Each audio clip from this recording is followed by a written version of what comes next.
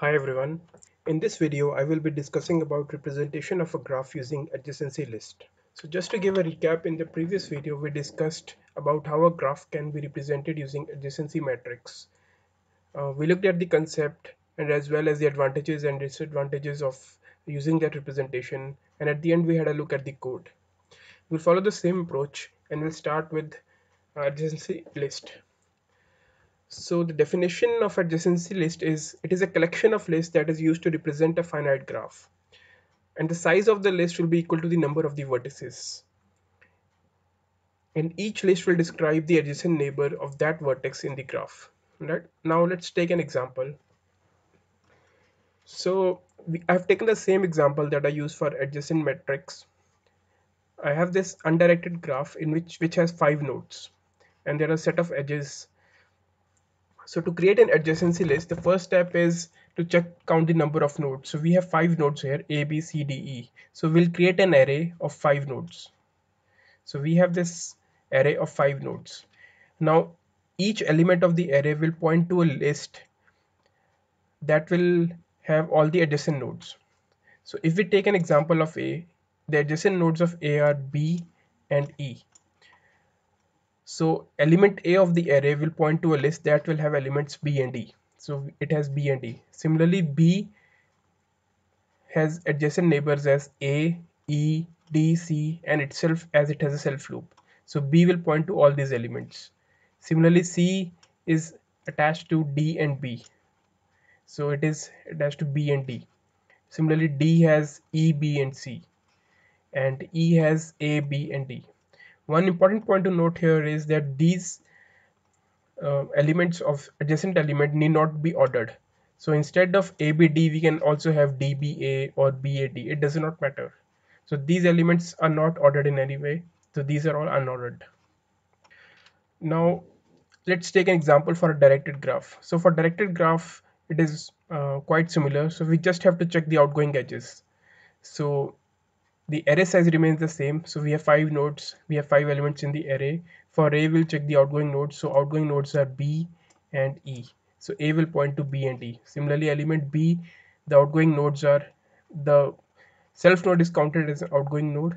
So this one, then this, and then this. So it has 4 nodes B, E, D, C. C has no outgoing node, so it is empty. D has outgoing nodes as C and E, and E has no outgoing node, so it is empty. So for directed graph, it is also similar. We just have to check the outgoing nodes. So now an important question arises, what is this a weighted graph? Because so far till now we have only stored the relationship of the adjacency. We have not stored any weights. So if this is a weighted graph, how will we represent this in this form of adjacency list? So let's put a weight on these nodes on these edges. So let's say it has 2, it has 1, it has 3, it has 4, it has 2, it has 1, it has 3, and it has 2. So how will we represent this? Let me change the pointer color. So if we have to represent this in this form of adjacency list, so what we will do is, so earlier we were only storing the elements that are adjacent to A. So B and E are adjacent to A, so we were storing their names. So now instead of just storing the elements, we also have to store the weights. So for A to B, the weight is 2. So for instead of B, we will store here B comma 2. So we can create a pair which have 2 elements. First we'll have the element node name B, and the second one will be the weight, which is an int, so 2. So instead of E, so A points to E, the weight is 2, so here we'll store E comma 2. So all these nodes will have a pair. So let's check another example for D. So D has 2 outgoing nodes, C and D. So for C, we'll have to store the weight C comma 4, and for E, the weight is 1. So here we'll have to store 1.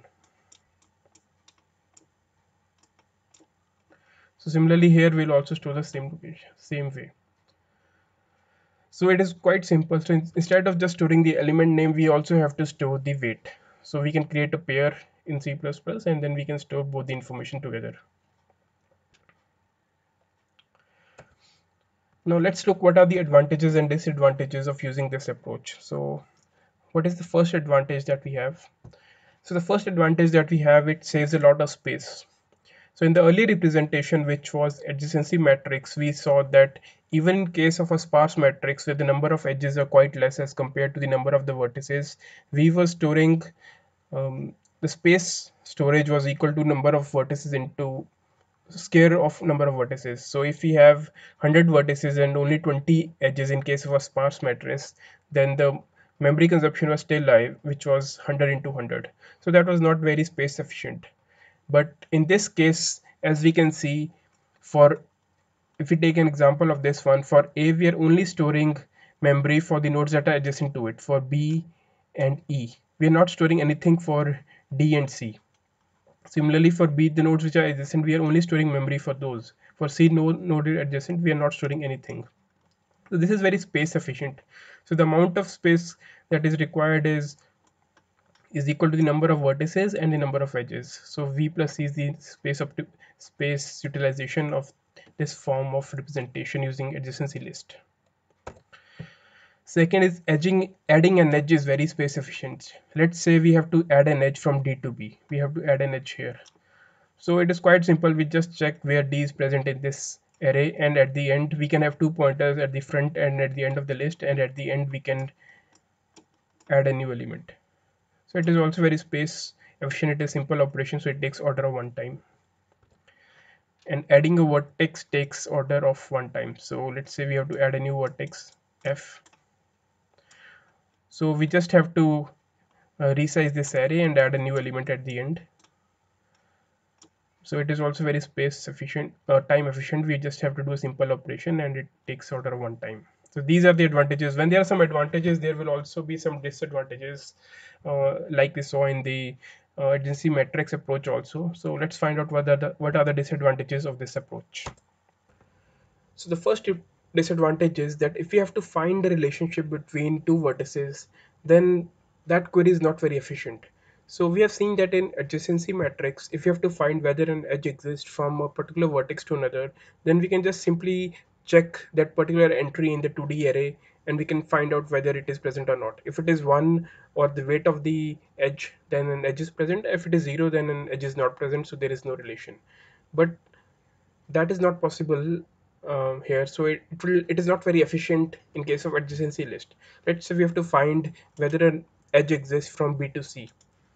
So we have to find whether this edge exists. So what we'll have to do is we have to check for all the neighbors of B, because for adjacency list for B will have all the neighbors, and so maybe the case can be that B is adjacent to all the nodes in the graph. So we'll have to search for all the nodes and we have to check whether an edge exists or not. So the time complexity can be equal to number of the vertices of the graph. So that can be order of V. And in case of adjacent matrix, it was order of 1. So this is a disadvantage here, that if you have to find some relationship, then that is not very efficient. Second is time taken to remove an edge takes order of E time. So let's say we have to remove an edge from A to E. So what we'll have to do is we have to check how many edges are present for A. So we have to parse all the edges, because these edges are not ordered. So we have to go one by one and check whether this is the same edge that we want to remove. So since these are not ordered, so we can have a hash map that can directly take us whether an edge is present or not. But in general case, we have to parse one by one, and that will take order of V time. And the third disadvantage is that if we have to remove a vertex, that is also not very time efficient. Let's say we have to remove a vertex T, we have to remove this. So we'll have to do a few steps. So first we'll have to check whether in this array where the location of D is. So when we find this, then we have to remove this entry because now vertex D is not there. Then the second step will be we have to check all these edges and find out wherever D is present, then we have to remove it. So here we have to remove this also. So this is a two-step process. So first we'll have to check all the vertices, then we have to remove from all the edges. So it takes order of V plus E time.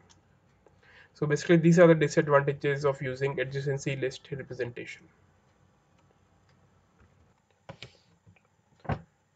So now let's have a look at how we can represent a graph using adjacency list and write a code in C++. So I'm using C++ as the language, and all the code that I will be using will be uploaded on my Git repository, and the link will be present in the description. So I've taken the same example that I've explained, just that instead of ABC, I have replaced them with number 0, 1, 2, 3, 4, so that we can easily represent them in code. So let's have a look at the code. So the code is quite basic. So what we have created is an array of vectors. So where each vector represents adjacency list of a vertex. So if this is the array of the vectors, and size is v. So I've initialized v as 5. Then I've added these edges. So for all the elements for all the edges in the graph, 0 to 1, 0 to 4, you can see that 0 to 1 edge is present, 0 to 4 edge is present. I have add an edge. So in the add edge function, I'm just passing this array of vectors and the source at the end vertex, and I'm just adding uh, in that vector, I'm just pushing back at the end. So this is the basic code, and at the end I'm just printing it. So if you see what is the output, so basically you will get the same adjacency list that I have shown in the video. 0 is pointing to 1 and 4, 1 is pointing to 1, 2, 3, 4. Now let's have a look at if this is a weighted graph. So this is a weighted graph, and we have these nodes 1, 2, 3, weight is given. And if you have to write code for this directed weighted graph, so what will the changes that we'll have to do? The changes will be quite minor. So what we'll do is, instead of just storing the int in this vector, we'll store the pair. So first one will be the destination vertex, and the second one will be the weight. So 0 to 1 source starting vertex and then the end vertex, and this will be the weight. So in this function, I have just passed all the variables, and I've created a pair where I'm storing the end vertex and the weight. And at the end, I'm just printing the starting vertex, end vertex, and the weight. So let's see what will be the output. So the output will be similar, but just the weight will be printed along with each of the nodes. So I hope it is clear.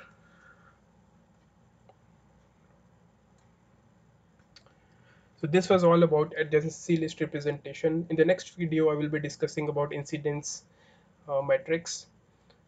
If you like my content, do like, share, and subscribe to my channel. So until next time, this is Sandeep Thapar signing off.